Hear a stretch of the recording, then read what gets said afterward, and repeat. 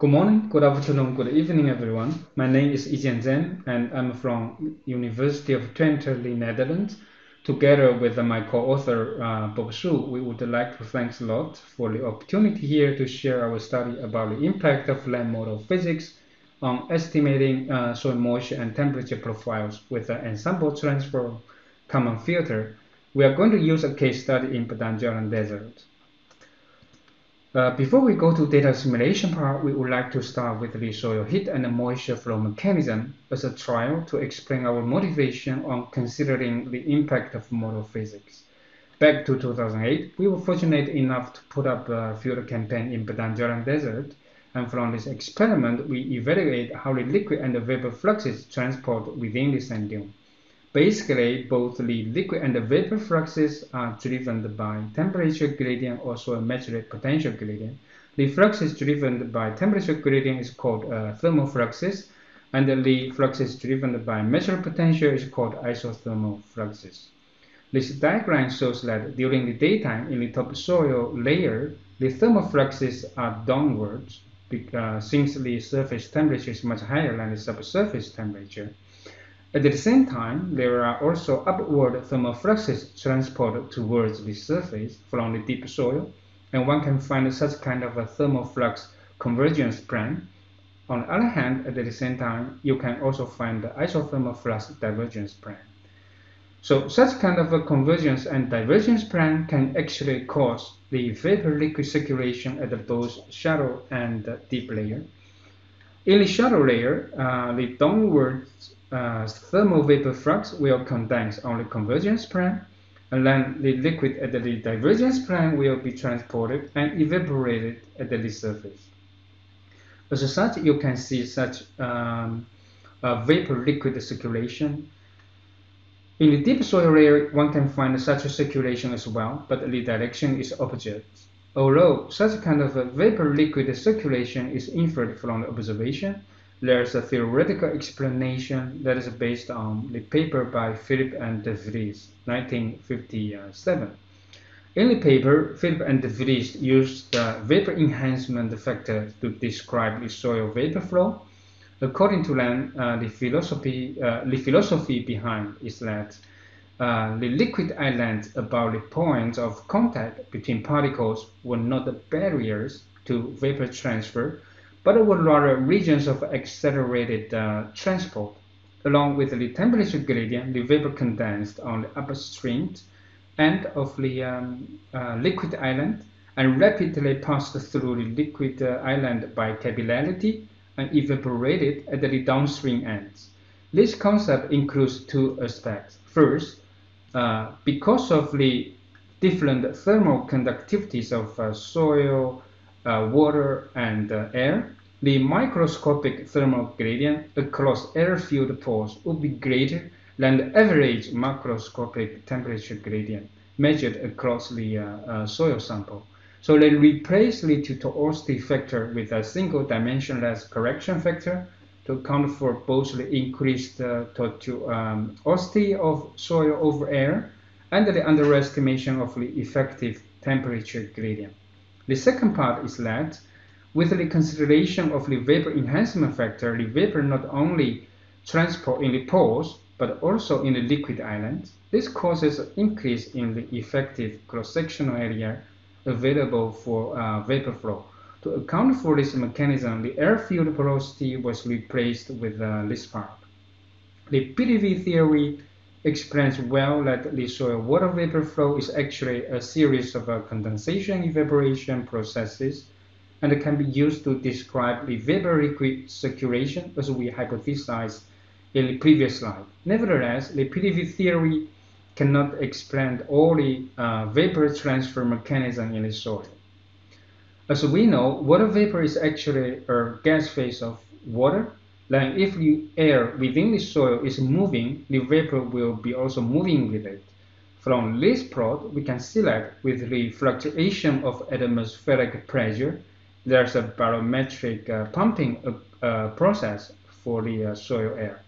These subsurface symbolize a numerical tracer movement, and one can see that when the thickness of unsaturated zone is increasing, it is more dramatically movement of soil air responding to this barometric pumping. And as you can see here, this is for 3 meter, 10 meter, 25 meter unsaturated zone. This triangle line easily traces for the 25 meter thick unsaturated zone, and we can see that the barometric pumping of this particular event can cause the air at 90 centimeter moving out of the soil. So this is very significant. It is therefore necessary to evaluate how the airflow impact the vapor movement on top of the PDV model. To facilitate that purpose, we developed the stimulus model to consider the simultaneous transfer of energy, momentum, and mass in unsaturated soil. It considers 3 driving forces: temperature gradient, measured potential gradient, and the air pressure gradient. And with these driving forces, the transport of water vapor, dry air, and heat are fully coupled in the soil. This slide shows how different models perform in terms of estimating soil temperature, moisture, and evaporation flux over this site. It is obvious that the model considering airflow can simulate better the evaporation than the model without considering the airflow, especially for the date right after rainfall event. The prediction accuracy has been improved about 1/3. For soil moisture estimation, different models also give different estimates. The one considering airflow has a higher moisture content. It is to note that the in-situ observation at 20, 30, and 40 centimeter are very flat, and this could be caused by the failure of sensors in detecting the very dry soil which has a very low soil moisture content. And for soil temperature simulation, it seems different models do not make such difference, or let's say much differences, except for 50 centimeter, there's a slight difference between the 2 models. With the above, we know different model physics will lead to different simulations of soil moisture and consequently the surface evaporation flux. Then it comes to the main question of this study. If we apply different model physics in a data assimilation scheme, how they will impact the estimate of soil moisture and temperature profiles. Just to recap briefly the different model physics here. Within the stimulus, we have the fully coupled transfer of water vapor, dry air, and heat. It is called DMVA, so representing the diffusion model plus vapor and airflow. Then, if we neglect the airflow mechanism, it is called DMV, the diffusion model plus only vapor flow. At the last, the DM model, the diffusion model that does not consider the strong coupling between moisture and heat flow, therefore no vapor flow, no airflow.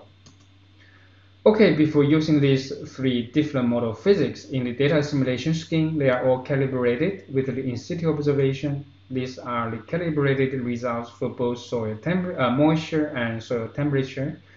All these 3 models perform more or less the same.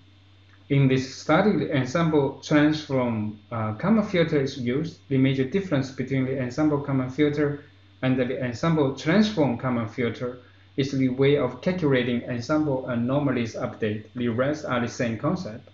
And the details will not be explained here, and you are referred to Sarkov and Oki 208 paper in monthly weather review. Well, here the observation used in this study include the soil moisture at the depths of 10 centimeter and the soil temperature at the depths of 2, 5, 10, and 20 centimeter. There are 4 data assimilation scenarios. The first scenario or observation was assimilated with a 30 minutes observation interval. In the second scenario, the sparse temporal observation interval were designed to assimilate the observation at all depths.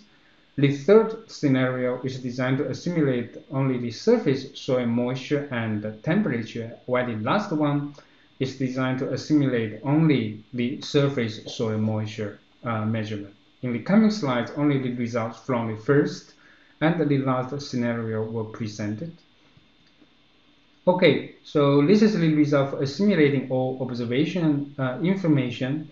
When all observation information is used, the assimilation result is perfect in terms of matching the in-situ observation. Although for soil temperature, the DA result is a bit overestimation at 20 centimeter, when it is compared with the open loop, it does improve quite a lot. In order to compare the performance of different land model physics in terms of estimating soil moisture and the temperature, a performance index is proposed.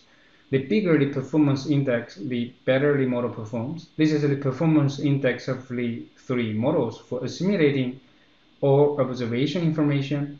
For soil moisture, the 3 models perform more or less the same. For soil temperature, the complex models outperform the simple model. The complex model here is a DMV and DMVA. As mentioned, we have 6 observation intervals. With each observation interval, we have 16 data assimilation results because we are using 16 pairs of model errors. So with each observation interval, we have 16 root mean square errors between the data assimilation result and the observation data. When the data assimilation result is good, the spread of these 16 root mean square errors will be small like this. If the data assimilation result is not good, the spread will be big, like in soil temperature result. So from this figure, you can see how different observation interval can affect the data assimilation result for soil moisture result. It seems there's a certain pattern there. The root mean square error doesn't increase monotonically, but with a kind of saw shape variation. This is the result for assimilating only surface soil moisture observation. The similar conclusion as the last slide can be drawn from here. You see the similar pattern, the saw shape for soil moisture result and for soil temperature result. Complex models DMV and DMVA outperform the simple model. For soil temperature result, the gray lines represent the open loop running. So if the spread of root mean square error close to this line or even below this line, it means that the data assimilation result is good. In this case, we can see that DM model's root mean square error spread are much further from the gray line than the DMV and DMVA model. This indicates that DM cannot constrain the soil temperature dynamics with a limited observation information. On the other hand, both DMV and DMVA can constrain better the soil temperature dynamics with limited observation information. So if we check the performance index results, this conclusion is reinforced. From here you can see that the DM model performs worse with increasing depth in different observation intervals. You can find the similar pattern. While for DMV and DMVA, you cannot see such pattern. Okay, conclusions. From the above, it is clear that in this specific case, land surface physics does not play a critical role in affecting soil moisture DA results.